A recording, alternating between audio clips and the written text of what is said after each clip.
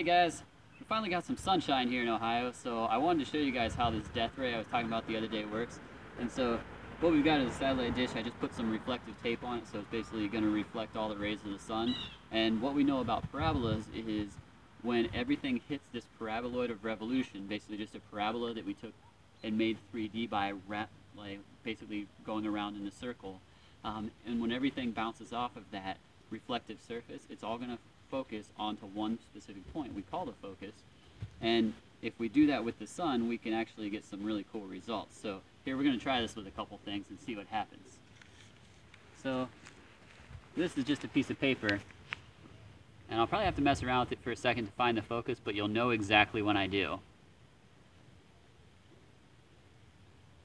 And there it is. As you can see, there it goes.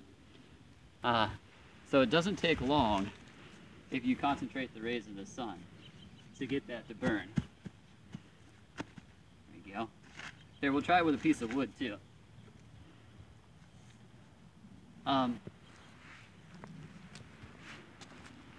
See what happens here.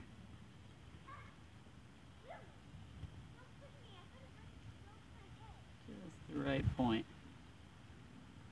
There it is.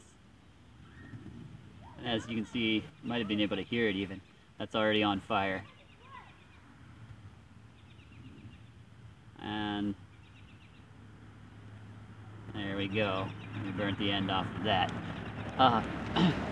So there's actually some cool stuff that you can do with this that has some practical purpose.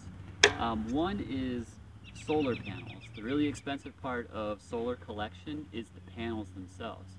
So if you could take the cost out of having all these solar panels to collect things and instead just concentrate the sun onto one panel, that would save a lot of money. And this is actually done in some solar collection facilities. They just have huge parabolic reflectors, and instead of having a whole bunch of panels, they have one panel that takes all that collection, and then it all goes to that point. And kind of an interesting story, they've actually had to put nets over them because birds were becoming flaming projectiles in the sky if they would fly through the focus. So after they killed a few birds on accident, they realized that they needed to net these because, as you can see, the focus of one of these, even this small, becomes very hot. If you made a huge one of these, if something just moved through the focus, it just kind of instantly would set it ablaze. And so that's one practical use of this. There's some others, but just thought I'd show you guys that. I thought it was pretty cool. Don't try this at home, or at least if you do, then I'm not responsible for any results that happen. Alright, see you guys.